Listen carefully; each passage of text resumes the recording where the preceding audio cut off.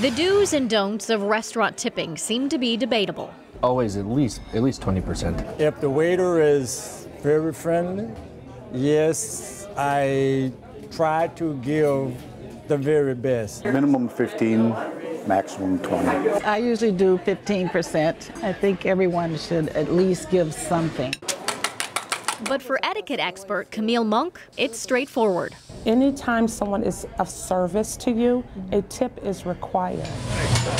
Most people in the service industry within restaurants are making $2.30 an hour, $2.50 an hour, well under the minimum wage rate. Thank you. Over lunch at Milwaukee's Mykonos restaurant, she gave us her 2 cents. What should people be tipping these days? What's appropriate? Well, what's appropriate is 15 to 20%. What about if someone is just picking up food?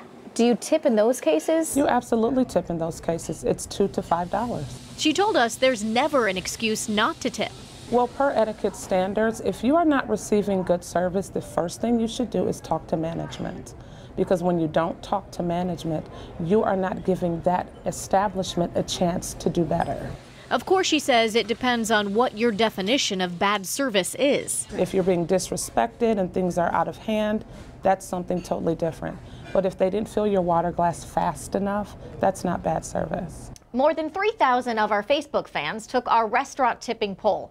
2,700 of them said they tip 15% or more, and the rest said they tip up to 15%. I'm consumer investigator Kristin Byrne.